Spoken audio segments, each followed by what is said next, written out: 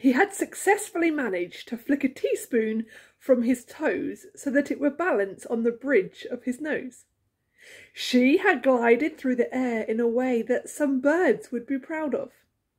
He had sung pitch-perfect songs from musicals, operas, and even Queen.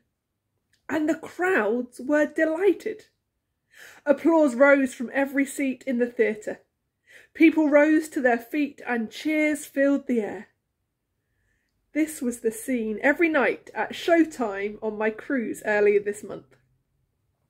The delight and enthusiasm was infectious. There is no doubt the audience loved what they had seen and heard and experienced, and they wanted to express their appreciation to the artists who had offered their gifts for others to enjoy. The jugglers, acrobats, and singers were simply incredible. I was amazed by what I saw, absolutely. But since then, I've actually spent more time reflecting on the audience's reaction. I was surrounded by people who seemingly took delight in the present moment. They took delight in wonderful things, and they took delight in life. And then I reflected on who else takes delight in the present moment, takes delight in wonderful things, and takes delight in life, and concluded that it is often the young who see the wonder of the world. They are not looking at the world with negativity and doubt, but with energy and excitement. But then, in many cases, we grow up. Sometimes even before we reach double figures, cynicism and scepticism sets in. But sometimes we manage to hold on to delight for a little longer. And some people manage to hold on to their zest for life until their dying day. God created us to enjoy life. He gave us life as a gift, not to punish us. When you consider what has delighted you this week, do many things easily fill your mind, or are you left scratching your head?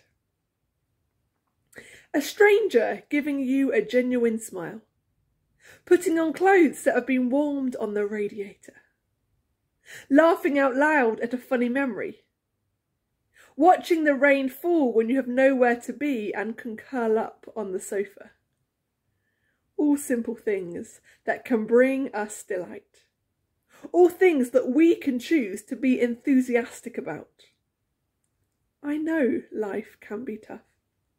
I know there are things in your life and this world that cause pain and fear. There are circumstances which can threaten to take away the joy of life. But a change in perspective, even for a moment, shows us that joy doesn't come through being negative.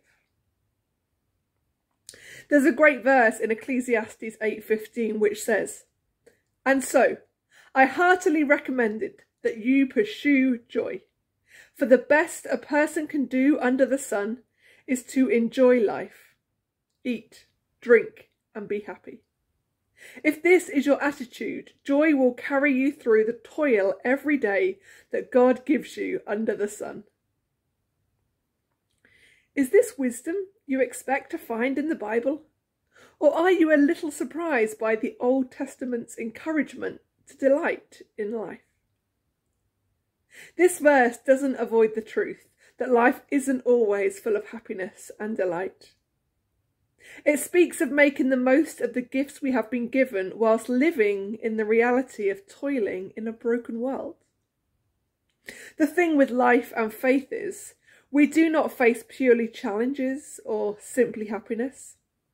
They run parallel to each other, but where we focus can transform our lives. There is sometimes a perception from outside the church that Christianity takes all the fun out of life. Sometimes the church has fueled that idea. But Jesus came not to take all the joy and excitement from life, but to bring delight and enthusiasm to it. Jesus declares in John 10:10, "I came so they can have real and eternal life. more and better life than they ever dreamed of. Because of Jesus, we can delight in the simple joys of life. Sunrises, flowers blossoming, a steaming cup of coffee, a cosy hot water bottle, laughter with friends. But delight isn't only found in the positive experiences of life which make us feel good. Delight can be found too when mist surrounds, leaves are falling, we've run out of coffee, our hot water bottle has burst and our friends are not around. In Acts 5:17-42, we read part of the story of the early church. We see the apostles being arrested and put in jail. We are amazed as the angel of the Lord sets them free and tells them to go stand in the temple courts and tell the people all about this new life, which naturally, obediently they do. The apostles are forced to stand in front of the Sanhedrin. Peter speaks the truth that is in his heart, but death nearly visits the apostles. Gamaliel's speech saves their lives, but still the apostles are flogged and ordered to remain silent. It's the next part, though, that I want to pick up on. The apostles left the Sanhedrin, rejoicing because they had been counted worthy of suffering disgrace for the name. Day after day, in the temple courts and from house to house, they never stopped teaching and proclaiming the good news that Jesus is the Messiah. The early church found delight, not in sunny days and good coffee. The early church found delight in persecution, because they knew the good news of Jesus was worth delighting in, despite the darkness. And they did not just rejoice despite their suffering, they rejoiced because they were suffering with a purpose. To delight is to experience a high degree of satisfaction or pleasure. It is to find joy. It is wonderful when we are able to cherish the moment and find delight in the simple pleasures of life. To slow down and to appreciate life's blessings comes naturally to some people and takes a little more discipline for others. But ultimately, we are not simply to find delight in creation, but in our Creator. Psalm 37 verse 4 says, "Take delight in the Lord, and he will give you the desires of your heart." In Psalm 37, David is old, so we hear wise words from a man after God's own heart, who has spent much of his life dwelling in the presence of God. In this psalm, we see David using the verb fret 3 times in the first 8 verses, but he interweaves this with God's antidote for fretting. He tells us several things we can do to counter fretting. Understand evildoers' final end, trust in the Lord, do good, cultivate faithfulness, commit our ways to the Lord, rest in the Lord, wait patiently, and take delight in the Lord. In this verse, the Hebrew word for delight, anag, is a command to find our enjoyment in God. Another Hebrew word for delight, shepetz, means to incline toward, a very fitting description of what our attitude towards God should be. It might remind you of Philippians 4 verse 4, "Rejoice in the Lord always." Delighting or rejoicing is never an act of duty, but an act of love. Think of someone whose company you enjoy. What is it you enjoy about their company? Perhaps it is their kindness, their warm spirit, their compassion, their sense of humour. We long to be in the presence of people who make us feel good about life and about ourselves. We have a God who is kinder, warmer, more compassionate, and yes, even funnier than the person whose company we enjoy the most.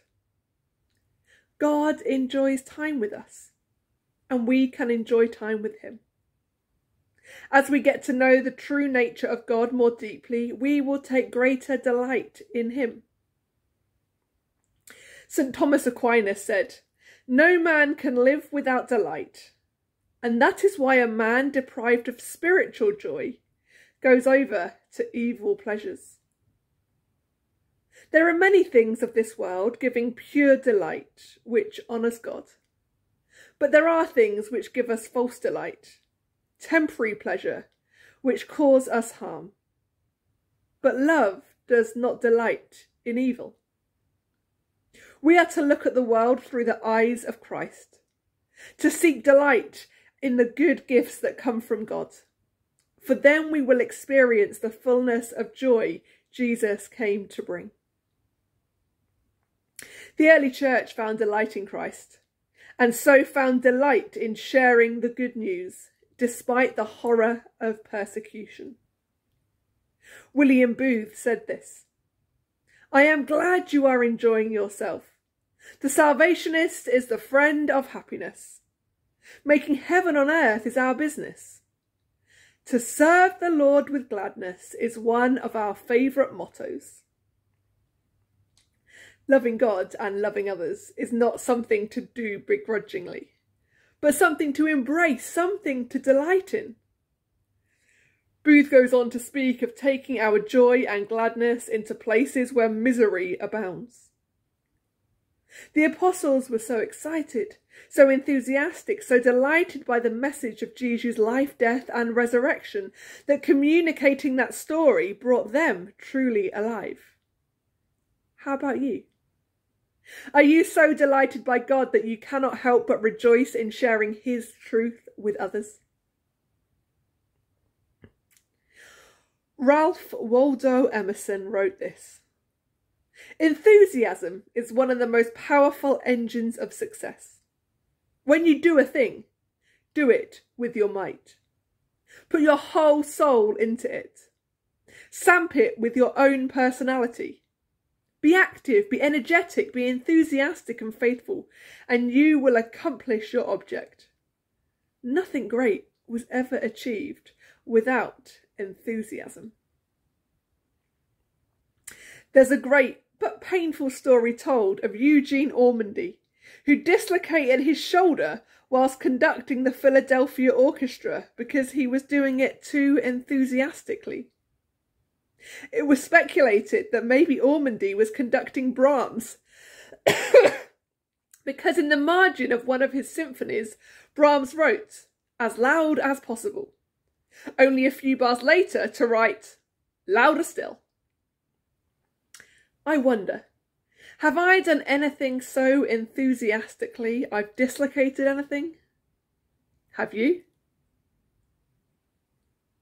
Without looking too hard, we can find reasons in this world to be fearful, cynical and negative. But it takes no more energy to find reasons in the world to be in awe, hopeful and positive. This week, pay special attention to all the reasons there are to delight. But if we find ourselves, like the apostles, persecuted, abused and threatened because of our faith, that is an even greater reason to delight. God himself is the source of all joy and hope. Take delight in him, for he will always be there and he will never change. Poet and theologian Thomas Traherne wrote, "Till you can sing and rejoice and delight in God, as misers do in gold and kings in sceptres, you can never enjoy the world."